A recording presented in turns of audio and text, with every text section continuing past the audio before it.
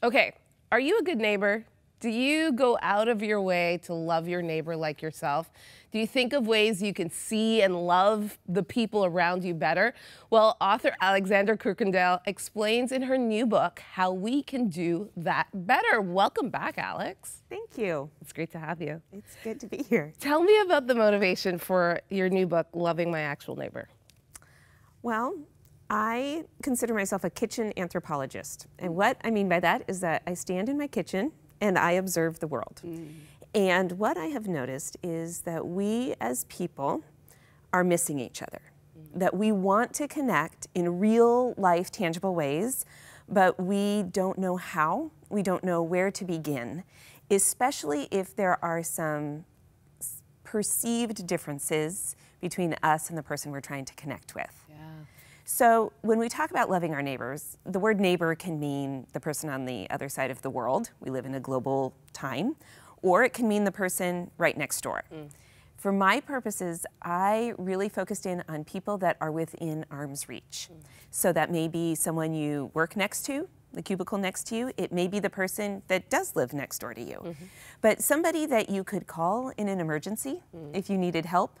But somebody who you could give a hug to, you could wipe their tears, you could give them a high five.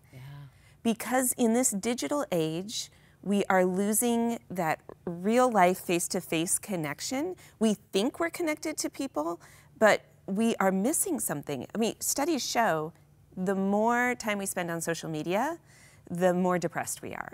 That we are less satisfied with our lives after we've been on social media than when we've been on. But the opposite is also true. The more face-to-face, real life interactions we have with people, the more satisfied we are with life. And yet we're losing the art of connection. And so how? I know people want to. This book is about the how. And I feel like it's so timely. You live in the States, we're obviously a Canadian show, but the talk of immigration, the talk of seeing people who look differently than you, the talk of not just wanting to be uncomfortable. These are all conversations we are having globally when it comes to our neighbor, again, as we said, far or near, is stepping out of our comfort zone, especially with people that don't look like us or do not work or function the way we do. So how do we combat that? Well, in the book, I talk about some practices that I think we can all implement regardless of our circumstances. So whether you live in a relatively homogenous community or in a pretty diverse community, whether you tend to hang out with people who are similar to you, how do you reach out outside of your own little self-created bubble? Or do you? Or do you? Yeah. So these practices help us, no matter our circumstances, begin. And really, I start with the very first practice has to do with holding a posture of humility. Because everything about how we carry ourselves into a conversation, into an interaction with somebody, into even a discussion online, can be impacted by carrying a humble spirit. And by that, I mean, we remember who we are in relationship to God. I mean, the very beginning of humanity, we decided, right, in the Garden of Eden, that we were going to take over. And when we do that, and we bulldoze into situations or into relationships, things just don't go as well as if we remember God is God and I am not. And what that tells us about our neighbor, too, is that I am made in God's image, as is my neighbor. I have access to God's grace, as does my neighbor.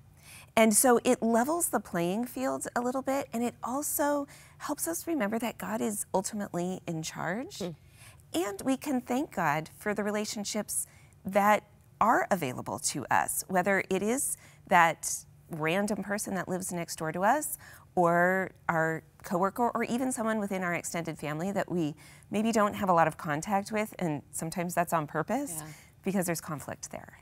You start off the book with a story about a young lady, a mom that lived across the street, and it challenged you because you had never really connected with her. Can you share some of that story? Yeah, I was at home one evening by myself, and I noticed outside the window the red and blue lights of police cars. And I live in a city, so that's not uncommon.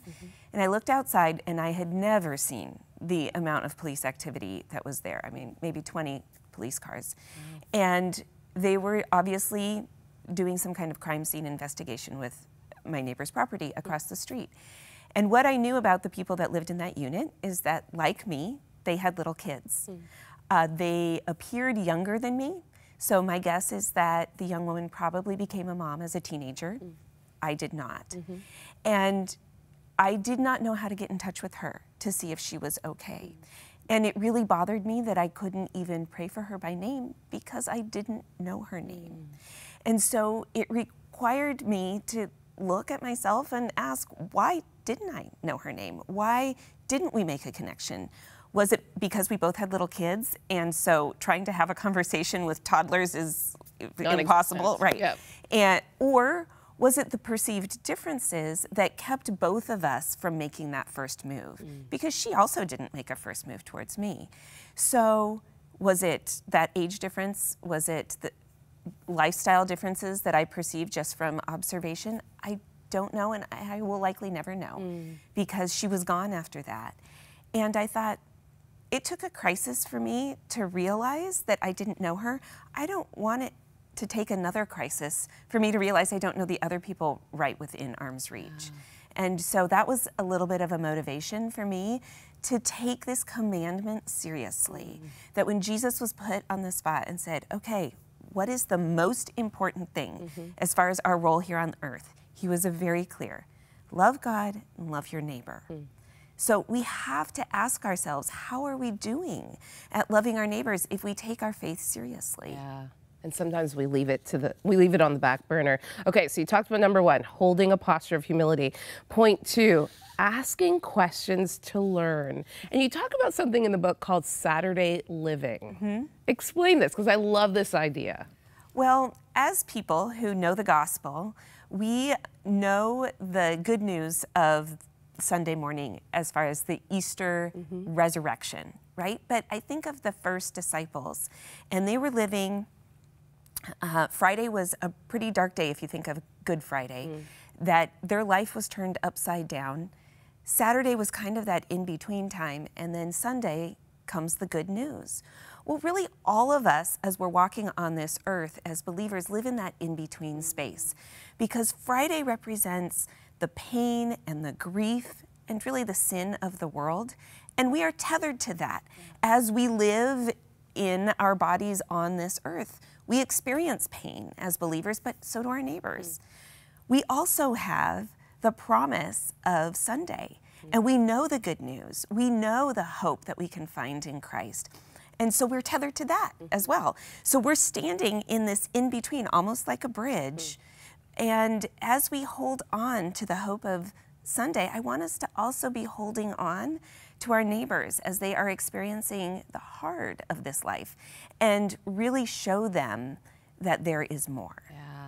And I love the fact that you're challenging us to ask questions to learn more, because again, we go into a number of relationships just assuming. And so when you open up with questions, do it for a living here, but you know, that allows the person to have a feeling of, oh, this person is interested in me. They're invested in me. Am I speaking correctly on where we're going? Right, and you're carrying with you that posture of humility. Yes. And saying, I don't know everything about you. Yeah. I maybe think I do, or I maybe think I know part of your story, but let me ask questions to learn. That's important. Not asking questions to make a point, or not asking questions just to get conversations started so you can check that off your I talk to my neighbor to-do list, but truly to learn. And then that leads into the next practice of being quiet to listen. Because if we don't listen to people's answers, the questions really have no point. And when I talk about being quiet, obviously I'm talking about, you know, you can't be talking and listening to somebody's answers. It's just impossible to do both. But it's also a quieting of our spirits, to have enough margin in our lives to hear the Holy Spirit and to quiet ourselves. And when we practice that alone, we are more likely to respond by asking the Holy Spirit to be part of our conversation in that moment, where we can say, Lord, I don't know how to respond right now.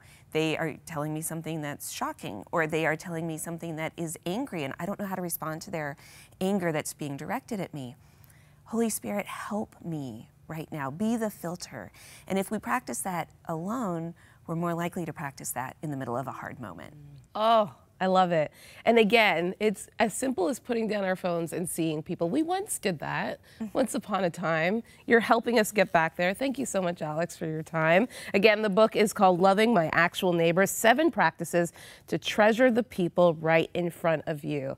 I want you to know today that you are seen, and you have the chance to see others as God's image, to see others as how God sees them. And maybe you feel like you haven't been seen. Maybe you're going through a really rough time. Maybe you feel like you're not really loved by your neighbors or by your community, by your family. Know that Jesus loves you today. We have some amazing neighbors on our prayer lines that would love to pray with you, encourage you.